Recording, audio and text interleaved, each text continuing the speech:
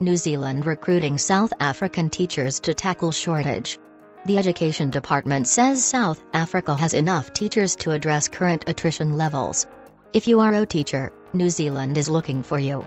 The New Zealand government said on October 14 it is going to recruit 6,000 teachers from South Africa, the United Kingdom, Ireland, Canada, Australia and Fiji to address its anticipated shortage. Our immediate focus is to get sufficient quality teachers in place for the next school year. But longer-term workforce planning is already underway, and the analysis being refined will support this work to address what is expected to be a need for even more teachers in a few years' time, New Zealand Education Minister Chris Hipkins wrote. Immigration NZ, working with the Education Ministry, directly emailed 6,000 overseas teachers who've registered an interest in working here, to encourage them to take the next step.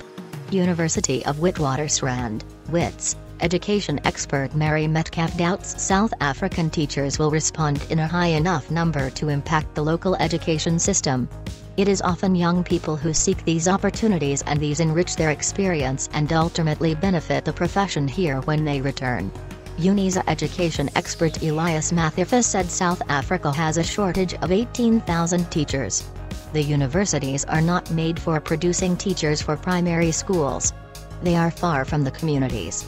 We don't even know what is happening in the classrooms. Auckland University of Technology education expert Ruth Boyask wrote in The Conversation last Monday that New Zealand's importing of teachers risks creating a mismatch in ethnic diversity among pupils and teachers.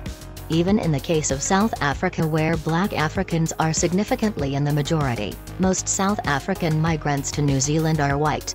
In 2013, just under half the graduates of initial teacher education programs in South Africa were white, even though they represent only about 8% of the population, Boyask wrote. The strategy to import teachers from the UK, Ireland, Canada, South Africa, Australia and Fiji will do little to improve representation for Indigenous Maori in the teacher workforce. Basic Education Department spokesperson Elijah Mlanga said there are currently 410,000 teachers at 25,000 schools in South Africa, teaching 12.9 million pupils. He said more teachers are staying in public education, while the supply of new teachers almost tripled, from 8,000 in 2012 to 23,800 in 2016.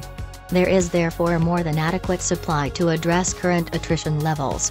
We are not sure where the narrative that our teachers are leaving the public education system en masse is coming from. This is simply not true.